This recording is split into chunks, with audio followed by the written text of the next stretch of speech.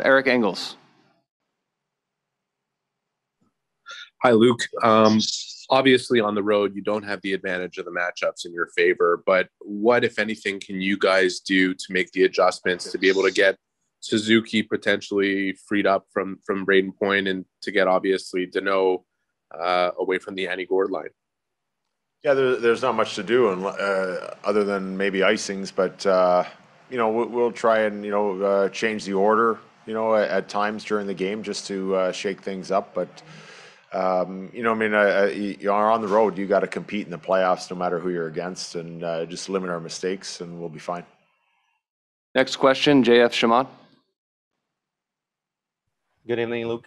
When we think about the Tampa Bay Lightning, quite often we're going to talk about how good they are offensively, but what's the challenge of facing that team defensively? They have pretty big defensemen also. Yeah, they had good gaps tonight, and they back pressured hard. So they're always known as an offensive team, or we refer them to that. But they do that by coming back hard and capitalizing on turnovers and forcing you to turn pucks over in tough areas like we did on the first 3 goals. And that's where they can create their offense from that. So it's a credit on their defense to translate into offense for themselves. Next is Guillaume Lafrancois. Hi, Luke. Can you take us through the decision making regarding Yoel Armia tonight, and what did you think of Jake in his return? Yeah, no, I think the decision was made with the organization and the coaching staff that Joel has obviously been sitting at home for a few days without skating. And, I'm sure there's lots of nerves going on with what's going on in the protocols with the testing and all that. So we just felt that mind frame flying down this afternoon, that it would be better to get him on the ice for a warm up, get the blood flowing. Jake has been cleared to play, and that was our decision on that. And Jake played well. We thought he played very heads up hockey. He contributed on the PK, and I thought he fit in well with that line with Perry and Stahl, and created some offensive cycling just like Joel would. So I thought it worked out okay. Next, Chantal Maccabee. Thank you. Hello, Luke. What part of the game do you feel that your guys gonna need to clean up for next game? Yeah, Chantal, I think that's the key for us. It's going to be the puck management, especially around the offensive blue line for us, where we turned a few pucks over tonight, and especially when you got their big 2 lines out there, you can't do that against that team. They're going to counter quick like they did tonight and make you pay. So we got to just clean up our puck management, making sure we're laying pucks in behind them, and get back to the forecheck that we do well, and create some more ozone time for ourselves. Next up, Arpon Basu. Hey, Luke. Wanted to ask you about the puck management thing, because I think on a couple of those, they came as a result of you guys trying to create an offensive play in the offensive zone, right? I mean, you're making a pass in the middle of the ice, you're trying to score a goal, you're on the offensive zone. It seems like not a bad thing to do. Where do you balance the puck management side of it, the caution with the puck, especially when their big lines are out there, and the desire to try and create offense when you're in the offensive zone? Yeah, I think that's a good question. I think it was a couple of the plays that we made laterally, we were standing still.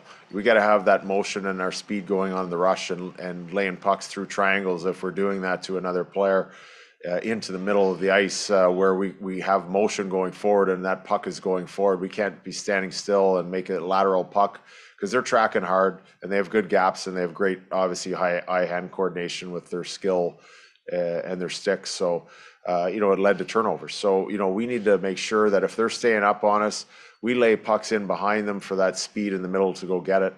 And, it limits the turnovers when we're standing still and track back 180 feet or whatever it is back to our net.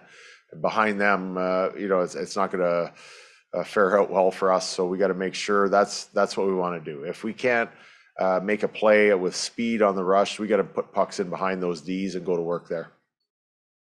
Two more for Coach. Next up, Dan Robertson. Luke, it's the biggest stage of all. Did you get the sense that there were any nerves, I guess, especially among some of your younger players tonight?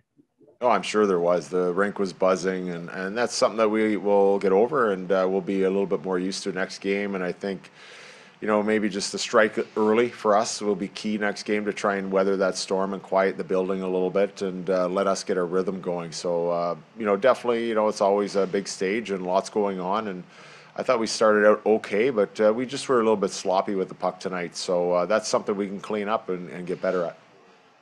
Two more. Next up, Stu Cowan. Luke, is there a positive you can take out of tonight's game? Well, yeah, Stu, the positive is we didn't play our best game. So we know we can get better. I think they're always a talented team that plays well and definitely creates off mistakes that you make. So by us playing better and managing the puck better and maybe limiting those mistakes and creating a little bit more ourselves, I think we have a good way to go up, and that's going to be the positive out of it. Last question, Marc-Antoine Godin. Thank you. Hi, Luke. Do you sense as though the Goudreau, Gord, and Coleman line offers something or presents something to you guys that's different than any other line that you had faced in the first 3 rounds? They're a good line. They skate well. They're tenacious. Like they finish their checks, so they're going to be a hard line to play against. You'd probably maybe compare it to like Phil's line. Phil and Leckie and Galley. They're hard. They're hard to play against. Tonight maybe wasn't our best game overall as a team, but I think it's going to be a challenge because they're a deep team. That is a good line. They have their first good 2 lines, and then their fourth line has got speed. They got size. They've got a little bit of everything out there. So, we just got to be better. We know we can play better, and that's the good point that we're going to key on and move forward to next game. Thank you for your time, Coach. Thank you. Merci.